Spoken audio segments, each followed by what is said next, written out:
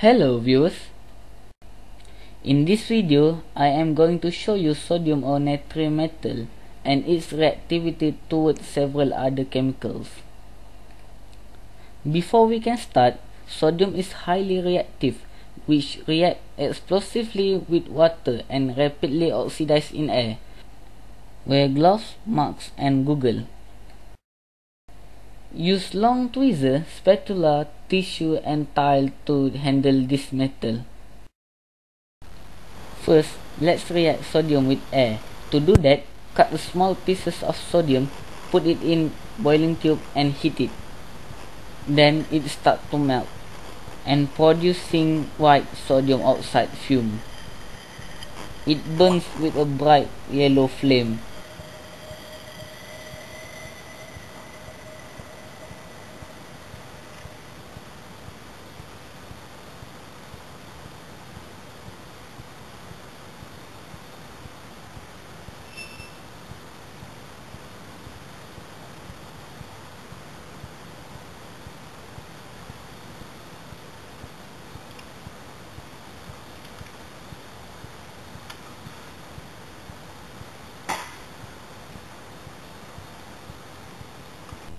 Then its reaction with water producing sodium hydroxide and hydrogen gas.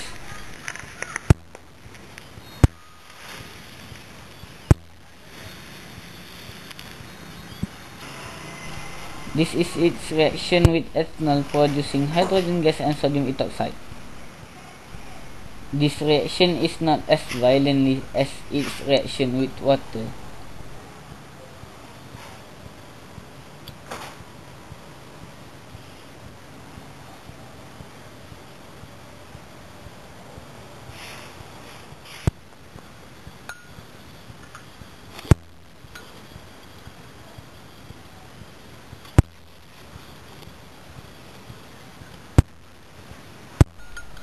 This is the reaction between sodium metal and glycerin.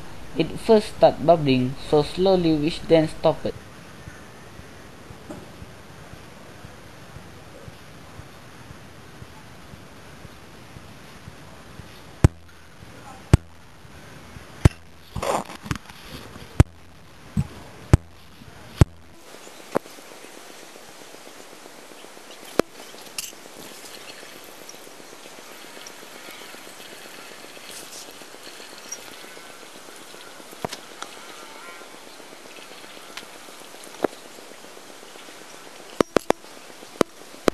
Then I test the gas produced. Pop some, proof it is hydrogen gas.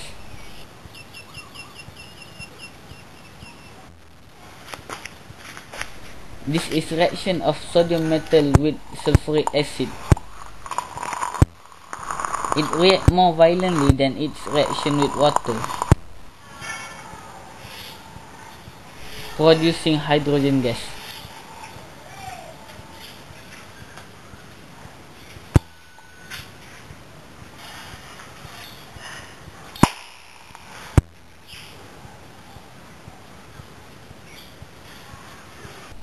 Some bonus for you, sodium react with water.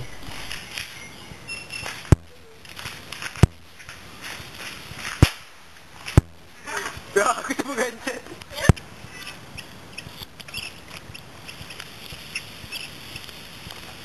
Tang mana?